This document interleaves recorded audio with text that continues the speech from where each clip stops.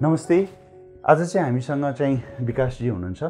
उहाँ पेसाले चाहिँ fashion photographer हुनुहुन्छ, मेरो साथी पनि हुनुहुन्छ। उहाँ चाहिँ आज रिङ्कल्सको बारेमा बुझ्न आउनुभएको छ।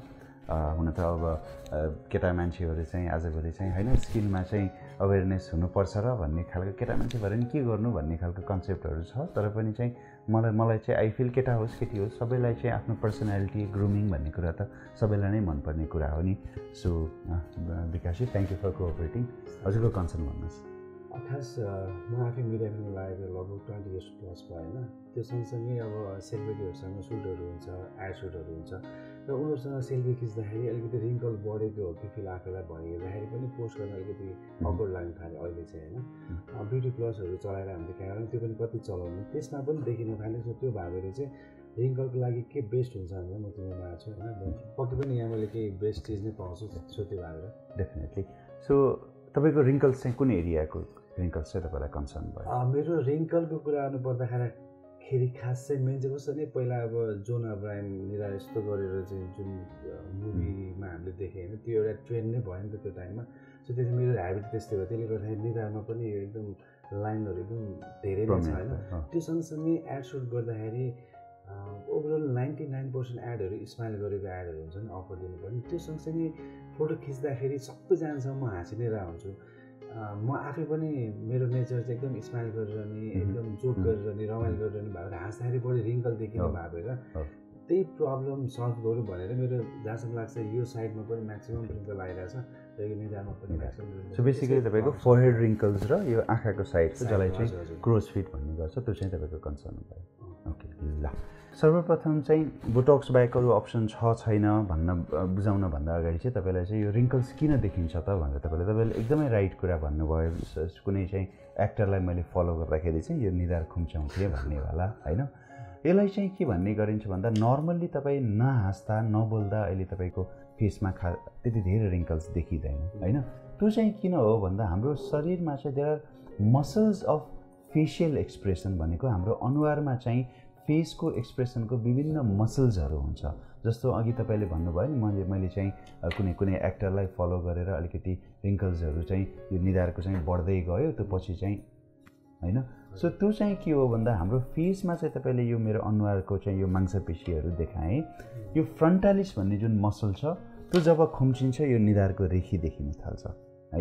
यो तपाईँलाई सुन्दा कम्प्लिकेटेड, सपोज बाइसेप्स मसल भनौँ न, हामीले बाइसेप्स यसरी खुम्च्यायो भने यहाँनिर फोल्ड देखिन्छ नि, त्यस्तै गरी यो मसल जब खुम्चिन्छ यो चाहिँ यसरी चाहिँ हराइजन्टल लाइन आउँछ। र त्यस्तै गरी हाम्रो तपाईँले एउटा छुटाउनु भएको छ यो अलिकति रिसाउँदा अथवा सोच्दाखेरि चाहिँ यहाँनिर यो प्रोसेरस र कोरिगेटर भन्ने मसल जब खुम्चिन्छ त्यहाँनिर यो आँखाको बिचको भागको चाहिँ रेखा देखिन्छ भन्ने। र अर्को तपाईँले म चाहिँ धेरै सेलिब्रिटिजहरूसँग पिक्चर्सहरू लिइरहेको छु, म अनि हाँस्दाखेरि जब हाँसे पछाडि चाहिँ यो चाहिँ आँखाको साइडमा रिङ्कल्स देखिन्छ भनेको चाहिँ यो अर्बिकुलरिस ओकुलाई भन्ने जब मसल खुम्चिन्छ अगेन यस्तो घेराहरू देखिन थाल्छ जसलाई चाहिँ क्रोज फिट भन्ने गरिन्छ। अब यो चाहिँ मैले कसरी एक्सप्लेन गरेँ भन्दा जब हामी अलिकति यङ हुन्छौँ, प्रोबेबली 18-20 वर्षको उमेरमा हुँदाखेरि चाहिँ हाम्रो स्किनमा बेसिकली एपिडर्मिस, डर्मिस, सबक्युटेनियस टिस्यु जुन फ्याट हुन्छ र त्यस पछाडि चाहिँ यो मसलको कुरा गरी तलपट्टि यो मसल हुन्छ। जब हाम्रो स्किन अलिकति टाइट हुन्छ त्यो बेलामा चाहिँ यो मसल खुम्चिँदाखेरि पनि त्यो टाइट स्किन भएकोले गर्दाखेरि फोल्ड्सहरू आउँदैन। तर बिस्तारै चाहिँ जब चाहिँ विथ एज हाम्रो यो एपिडर्मिसको चाहिँ यो इलास्टिसिटीहरू जब कम हुँदै जान्छ, कसरी बुझ्नुहोस् भन्दा हामी यङ हुँदाखेरि चाहिँ त्यो मसलको एक्टिभिटीले चाहिँ स्किन टाइट भएकोबाट हेल्दी भएको बेलामा चाहिँ त्यसले त्यति असर गर्दैन। तर जब पछि बिस्तारै हाम्रो चाहिँ स्किन चाहिँ जब अलिकति त्यसको इलास्टिसिटी लुज हुँदै जान्छ र मसलले त्यसलाई जिते पछाडि जब मसल खुम्चिन्छ, जो मसल फोल्ड हुन्छ त्यति बेला चाहिँ त्यो स्किन चाहिँ खुम्चिन्छ। बुझ्नुभयो? सो म चाहिँ लजिक चाहिँ यसरी बुझाएँ। अब बोटक्स भनेको चाहिँ के हो भन्दा खासमा चाहिँ बोटक्स भनेको बोटुलिनम टक्सिन भनेको एक किसिमको चाहिँ मेडिसिन हो जसले चाहिँ के गर्छ भन्दाखेरि चाहिँ यो इन्डिभिजुअल मसलहरूबाट हामीले इन्जेक्सनबाट दिइसके पछाडि चाहिँ त्यो मसल चाहिँ रिल्याक्स गरिदिन्छ। बुझ्नुभयो जुन चाहिँ मसल चाहिँ जुन खुम्चिने पार्ट हुन्छ सो त्यही कारणले तपाईँले अब उसकै सेलिब्रिटी अथवा एक्टरको कुरा गर्नुभयो मैले रिसेन्टली एउटा मुभी हेरेको थिएँ चाहिँ जुन सैफ अली खानको मुभी हेर्दाखेरि चाहिँ उहाँको अरू ठाउँमा चाहिँ रिङ्कल्स छैन यहाँ चाहिँ डिप क्रिज देखाएको छ मोस्ट अफ द एक्टर्सहरूले चाहिँ यो बोटक्सहरू लगाउँदाखेरि युजली चाहिँ यहाँनिरको चाहिँ धेरै गर्न खोज्दैनन् कि रिजन चाहिँ के भन्दा त्यसले गर्दा कसैसँग रिसायो भने पनि फ्ल्याट देखियो होइन एक्सप्रेसन देखिएन होइन सो त्यही कारण these are called muscles of facial expression कि जब तपाईँ चाहिँ अलिकति सरप्राइज लुक दिनुहुन्छ यो फ्रन्टालिस मसल खुम्चिन्छ तपाईँ अलिकति सोचेको बेलामा अथवा रिसाउनु भयो भने फ्राउन्ड लुक दिँदाखेरि चाहिँ यो प्रोसेरस भन्ने मसल देखिन्छ जब तपाईँ स्माइल गर्नुहुन्छ यो अर्बिकुलरिस अक्युलाई भन्ने मसलको र केटीहरूको अलिकति यो गर्दाखेरि बनी लाइन्स भन्छ नाकनिर सो बनी लाइन्स पनि यो हेर्नुहोस् त यो नेजालिस यहाँनिरको यो मसल यो खुम्चिएर चाहिँ यो बनी लाइन्सहरू चाहिँ देखिन्छ सो बोटक्स भनेको चाहिँ के हो भन्दा यो इन्डिभिजुअल मसल्सहरूलाई हामीले इन्जेक्सन दिइसके पछाडि चाहिँ त्यसलाई रिल्याक्स गरिदिने हो बुझ्नुभयो होइन अब त्यसैमा मैले के भने जस्तो तपाईँको फाइन लाइन्सहरू जस्तो हाम्रो स्किनमा पनि जुन सानो सानो मसल्सहरू हुन्छ होइन सो त्यसले गर्दाखेरि जुन फाइन लाइन्स फाइन रिङ्कल्सहरू हुन्छ त्यसलाई चाहिँ बोटक्स बाहेक अरू चाहिँ जस्तो चाहिँ लेजरहरू गरेर माइक्रोनिडलिङ पिआरपीहरू गरेर त्यो फाइन लाइन्सहरू चाहिँ जान्छ तर जुन तपाईँले यो कोर्स अथवा जुन डाइनेमिक लाइन्सहरू भन्छ त्यो चाहिँ फेरि जाँदैन ओके र अर्को एकदमै कमन क्वेसन भनेर सोध्ने चाहिँ मान्छेले चाहिँ am I to early for Botox 25 वर्षमै अहिले बोटक्स गर्ने र भनेर पनि भन्छ कि होइन सो त्यसको चाहिँ के भन्दा तपाईँले टाइमली बोटक्स गर्नुभयो भने जस्तो तपाईँको अहिले तपाईँको यो स्किन फोल्ड नगर्नुहोस् त यो फोल्ड नगर्दाखेरि पनि यो जुन यो स्ट्याटिक लाइन्सहरू जुन देखिएको छ नि यो डिप क्रिजहरू चाहिँ तपाईँले समयमा तपाईँले बोटक्स गर्नुभयो भने चाहिँ त्यो डिप क्रिज पनि बस्न पाउँदैन सो म त भन्छु 22-23 अथवा 25 अर्ली एजमा नै तपाईँले बोटक्स गर्नुभयो भने चाहिँ यो चाहिँ डिप क्रिजहरू चाहिँ बस्न पाउँदैन जस्तो अहिले मेरो यो लाइनहरू जुन छ नि यो नर्मली पनि देखिरहेको छ यो चाहिँ कतिको इजिली जान्छ हो एक्ज्याक्टली लाइन बसिरहेको हो एक्ज्याक्टली यो चाहिँ तपाईँको यो मसल फोल्ड नगर्दाखेरि नै देखिने जुन यो डाइनेमिक रिङ्कल्सहरू छ अथवा जुन लाइन छ त्यो चाहिँ फेरि बोटक्सले जाँदैन त्यसलाई हटाउने भने चाहिँ बरु हामीले फिल त्यो चाहिँ जुन ग्याप जस्तो भएको छ त्यहाँ चाहिँ फिलर इन्जेक्सन अथवा फ्याट इन्जेक्सनहरू गरेर चाहिँ त्यसलाई हटाउन सकिन्छ तर बोटक्सले चाहिँ जुन तपाईँले यो एक्सप्रेसन गर्दाखेरिको लाइन्सहरू छ त्यो चाहिँ जान्छ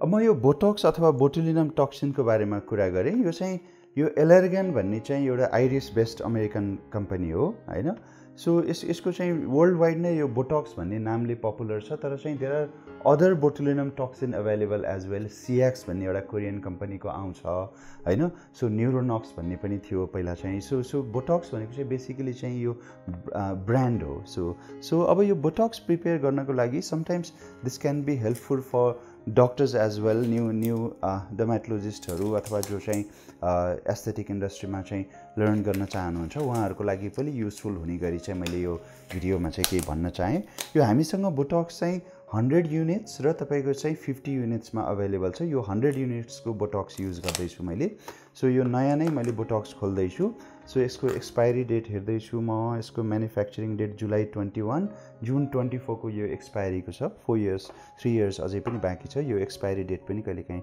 चेक गर्नु होला यो 100 युनिट्सको बोटक्स चाहिँ म अब डाइल्युट गर्दैछु युजली 100 युनिट्सको बोटक्समा चाहिँ जुन नर्मल सलाइन जुन सलाइन पानी भन्ने गरिन्छ 2.5 ml चाहिँ सलाइन डाइल्युट गरिन्छ भने 50 युनिट्समा युज गर्नको लागि चाहिँ 1.25 अथवा त्यसको हाफ चाहिँ सलाइन चाहिँ युजली चाहिँ डाइल्युट गर्ने गरिन्छ सो म चाहिँ यो 2.5 ml चाहिँ म यो सलाइन लिँदैछु बोटक्सको डाइल्युट गर्नको लागि यो बोटक्स तपाईँले हेर्नुभयो भने कहिलेकाहीँ चाहिँ सुरुमा म आफै पनि झुकिन्थेँ यसो हेर्दाखेरि केही पनि देखिँदैन यो बोटक्स नै छैन जस्तो छ लागेछ भनेर मैले त एक्चुअली फिर्दै पो गर्नुपर्छ क्या भनेर पनि हेरेँ भने यहाँ सानो वरिपट्टि हेऱ्यो भने सेतो व्हाइट पाउडर जस्तो चाहिँ देखिन्छ बोटक्समा सो मसँग चाहिँ यो 3 ml सिरिजमा 2.5 ml नर्मल सलाइन लिन्छु र यो बोटक्समा चाहिँ अलरेडी ओरिजिनल बोटक्सहरू चाहिँ युजली आफै नै भित्र चाहिँ नेगेटिभ प्रेसर हुन्छ र मैले यो सिरिन्ज छोडिसके पछाडि यो आफै यसले चाहिँ तान्छ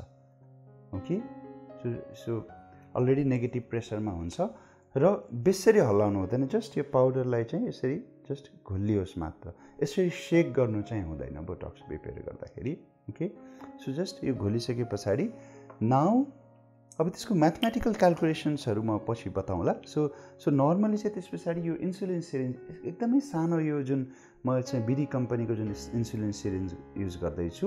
सो यो नेगेटिभ प्रेसरमा भएको कारणले गर्दाखेरि कहिलेकाहीँ यो यसरी तान्छ पनि। सो बोटक्स तान्यो आउँदै आउँदैन बिकज त्यो नेगेटिभ प्रेसरमा हुन्छ भित्र होइन। सो नेगेटिभ प्रेसरले गर्दाखेरि यो तान्दैन पनि। सो युजली त्यही 2-3 चोटि चाहिँ म एकचोटि हेर्छु। त्यस पछाडि त जब प्रेसर जान्छ त्यस पछाडि देन बल्ल विथड्र गर्दाखेरि चाहिँ देन बोटक्स आउँछ। ओके, सो म विथड्र गर्दैछु। सो 100 ml को बोटक्स चाहिँ मैले 2.5 ml चाहिँ डाइल्युट गर्दाखेरि चाहिँ यो जुन इन्सुलिन सिरिन्ज छ यो 40 युनिट्सकोमा सो पर युनिट नै चाहिँ बल्ल 1 युनिट बोटक्स चाहिँ त्यसपछि बल्ल डाइल्युट हुन्छ। सो चाहिँ म यो 14 युनिट्स चाहिँ म उहाँको यो फ्राउन लाइन्सको लागि रेडी गर्दैछु।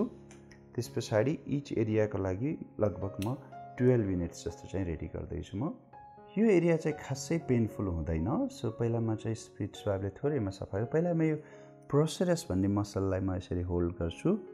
अलिकति डिप हुन्छ यो प्रोसेरस मसल। यसमा म लगभग 4 युनिट्स बोटक्स मजाले लगाएँ। ओके, अब त्यस पछाडि म यो कोरुगेटर भन्ने मसललाई चाहिँ टार्गेट गर्छु जसले चाहिँ उहाँको यो फ्राउन लाइन्स हामी चाहिँ रिसाउँदाखेरि अथवा चाहिँ सोच्दाखेरि जुन यो फ्राउन लाइन्सहरू हुन्छ त्यो रिड्युस गर्नको लागि यो कोरुगेटर मसलमा 3 युनिट्स यहाँ दिन्छु म। त्यस पछाडि यो कोरुगेटर हेडमा 2 युनिट्स जस्तो दिन्छु म। ओके, सो लेफ्ट साइडको कोरुगेटर भयो। अब राइट साइडको कोरुगेटर मसलमा म इन्जेक्ट गर्छु त्यस्तै गरी। सो मुनिपट्टिको फिङ्गरले चाहिँ यो तल माइग्रेट हुनको लागि यो आईतिर चाहिँ माइग्रेट हुनको लागि पनि मैले रोक्दैछु र this is how I injected. Okay, so धेरैजनाले चाहिँ बोटक्सको साइड इफेक्टको बारेमा सोध्नुहुन्छ। युजली चाहिँ यो हाफ एरियाभन्दा यता चाहिँ इन्जेक्ट नगर्नु भन्ने गरिन्छ। कहिलेकाहीँ चाहिँ फिमेलहरूको आइब्राउ लिफ्टको लागि चाहिँ यहाँ पनि हामीले चाहिँ यो बोटक्स इन्जेक्सन लगाइन्छ। यो बिचको पार्टमा चाहिँ किन इन्जेक्ट नगर्नु भनिन्छ भन्दा यहाँबाट चाहिँ एउटा चाहिँ सुप्रा अर्बाइटल र सुप्रा टोक्रियल भन्ने नर्भ पास भएको हुन्छ। कहिलेकाहीँ चाहिँ बोटक्स त्यसमा माइग्रेट भयो भने चाहिँ यो आँखा खोल्नलाई अलिकति गाह्रो हुने खालको त्यो चाहिँ एकदमै रेयर साइड इफेक्ट हो। मैले चाहिँ अहिलेसम्म लगभग 1000 भन्दा बढी व्यक्तिलाई चाहिँ मैले बोटक्स लगाइसकेँ तर कसैमा पनि त्यो चाहिँ साइड इफेक्ट चाहिँ देखिएको चाहिँ छैन। ओके, अब म उहाँको क्रोज फिटमा यो बोटक्स लगाउन जाँदैछु। सो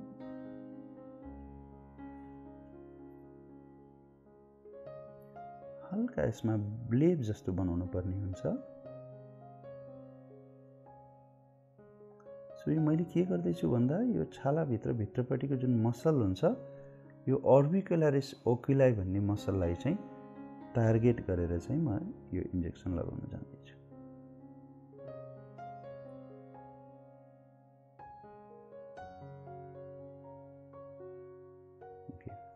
हजुरले हेर्नुभयो नि यो हल्का ब्लेब जस्तो छ। यो 1-2 घन्टामा यो ब्लेब हराइसक्छ। ओके, दुख्यो तपाईँलाई? छैन है। ओके, युजली यो एरियाहरू त्यति पेनफुल हुँदैन। निधारको पार्ट चाहिँ अलिकति सुपरफिसियल माथि इन्जेक्सन दिनुपर्ने भएको हल्का पेनफुल हुन्छ।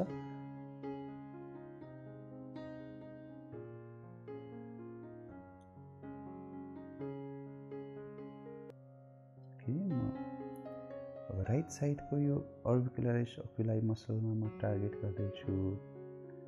Almost done. ओके, सो मैले 14 युनिट 12 युनिट चाहिँ मैले युज गरेँ। लगभग 38 युनिट्स युज भयो। अब उहाँको मैले यो फोरहेडको लागि मैले 6वटा इन्जेक्सन पोइन्ट्सहरू बनाएको छु है। यो चाहिँ हल्का पेनफुल हुनसक्छ है। यो चाहिँ म 2 युनिट राख्दैछु।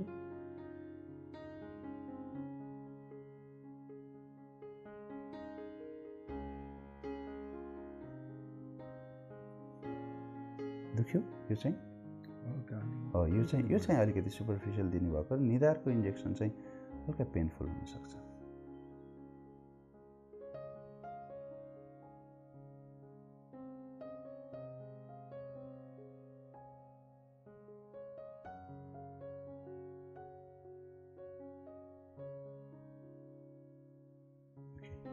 सो उहाँको हामीले बोटक्स इन्जेक्सन लगाइयो निधारमा। यो निधारमा याद गर्दा कहिलेकाहीँ चाहिँ के पनि हुन्छ भन्दा यो जुन हाम्रो कहिलेकाहीँ यो बोटक्स लगाउँदाखेरि चाहिँ यो बिचको पार्टमा चाहिँ बोटक्स लगाउने, यो साइडमा अलिकति लगाउन छुट्यो भने चाहिँ पछि एक्सप्रेसन्सहरू दिँदाखेरि चाहिँ यो पार्ट मात्र उठ्ने, जसलाई चाहिँ अलिकति मिफेस्टो आइज भन्छ, त्यो खालको समस्या पनि कहिलेकाहीँ देखिन सक्छ। सो त्यही कारणले राम्रोसँग चाहिँ मार्क गरेर चाहिँ हामीले पहिल्यै प्लानिङ गरियो भने चाहिँ त्यो समस्या चाहिँ युजुअली चाहिँ आउँदैन। सो यो बोटक्स गरिसके पछाडि यो हल्का माइनर जुन ब्लेबहरू जस्तो यो हल्का हल्का सानो चाहिँ यो उठेको जस्तो भाग छ, यो 2-3 दिनमा गइहाल्छ, 2-3 घन्टामा गइहाल्छ। यसको फुल इफेक्ट आउनलाई चाहिँ तपाईँ लगभग 1 हप्ता पछाडि पनि असर देखिन थाल्छ, तर यसको फाइनल इफेक्ट्स आउन चाहिँ 9 to 12 डेज, 9 देखि 12 दिनसम्म चाहिँ यसको असर देखिन्छ। र 24 आवर्ससम्म चाहिँ तपाईँले फेसमा चाहिँ मसाजहरू गर्न भएन। त्यसको मेनली चाहिँ यो जुन हाम्रो अघि पनि मैले एक्सप्लेन गरेँ, यहाँनिर चाहिँ यो लगाएको बोटक्स चाहिँ माइग्रेट भएर यो सुप्राअर्बिटल नर्भ्सहरूलाई चाहिँ अफेक्ट गर्यो भने यो आई ड्रुपिङ हुनसक्छ भनेर चाहिँ एटलिस्ट 24 आवर्स चाहिँ मसाजहरू, निहुरिएर एक्सर्साइजहरू गर्न चाहिँ 24 आवर्स हुँदैन, 24 घन्टा पछाडि तपाईँले सबै चाहिँ गर्न सक्नुहुन्छ। केही छ तपाईँलाई सोध्नु? ठिक छ। पेनलाई चाहिँ तपाईँले यतातिरको पेनलाई चाहिँ आउट अफ 10 कति भन्नुहुन्छ? यतातिर जस्तै यो फर्स्ट यहाँ इन्जेक्ट गरेर त्यो ठाउँमा खासै पेन भएन, किनभने साइडमा साइडमा अलिकति चिसिरहेको मेबी जुन आउट अफ 10 नर्मली त्यो इन्जेक्ट गर्दाखेरि 10 मा कति भ्याक्सिन लाउँदाखेरि टाइम त्यस्तो टाइपको भयो। निधारको 10 मा यो चाहिँ 2 मात्र पेन भयो, अनि निधारमा चाहिँ त्यो सायद एमए पनि अलिकति बढी भएर हो कि के हो होइन, त्यहाँ चाहिँ अलिकति लगभग 10 मा 6 जति। ओके होइन, सो निधार पेनफुल चाहिँ थिएन जब त्यो लिक्विड पोले छ जस्तो नि, हो, त्यो जाँदाखेरि मात्र पोले जस्तो हुँदो रहेछ, इन्जेक्ट गर्दा त भएन। यो एकदम तपाईँले सही भन्नुभयो। यो माथि युनिट धेरै होइन, रादर झन् युनिट 2 युनिट राखेको हुन्छ भने यता चाहिँ 3 युनिट राखेको छ। कहिलेकाहीँ चाहिँ एकदम मेलको चाहिँ अझ बढी चाहिन सक्छ 3 युनिट धेरै भएर भन्दाखेरि पनि यो अलिकति सुपरफिसियल हुन्छ कि यहाँको मसल चाहिँ यो अलिकति डिप हुन्छ, अनि सुपरफिसियल इन्जेक्सन अलिकति पेनफुल हुन्छ। उहाँले एकदमै ठिक भन्नुभयो। र अर्को चाहिँ यो पोले जस्तो चाहिँ यो नर्मल सलाइन युज गर्दाखेरि अझ पेन कम हुन्छ। अर्को चाहिँ तपाईँको जुन कहिलेकाहीँ चाहिँ यो वाटर फर इन्जेक्सन WFI भनेर जुन चाहिँ इन्जेक्सन वाटर फर इन्जेक्सन, त्यो अझ बढी पेनफुल हुन्छ। इभन यो नर्मल सलाइनमा डाइल्युट गरेकोमा अझ लेस पेनफुल हुन्छ। त्यही पेन पनि होइन, अलिकति पोले जस्तो योसँग र योसँग कम्पेयर गर्दाखेरि मात्र हो। सो निधारको चाहिँ अलिकति धेरैले पेन, तर इट्स जस्ट 5 मिनट्स भनौँ न। कसरी पनि बुझौँ भन्दाखेरि मान्छेले ट्याटु हान्छ नि, ट्याटु लगाउँदाखेरि त 1 घन्टा 2 घन्टासम्म त मान्छेले पेन खपेको हुन्छ भने यो त कति 10 सेकेन्ड्स होला नि त होइन। यो पेन पछाडि जुन रिजल्ट छ नि त्यो सम्झेर म खासै त्यस्तो फिल गरिनँ मैले। Thank you. My YouTube channel and TikTok account for informative videos. You can also follow me on Facebook and Instagram to get connected.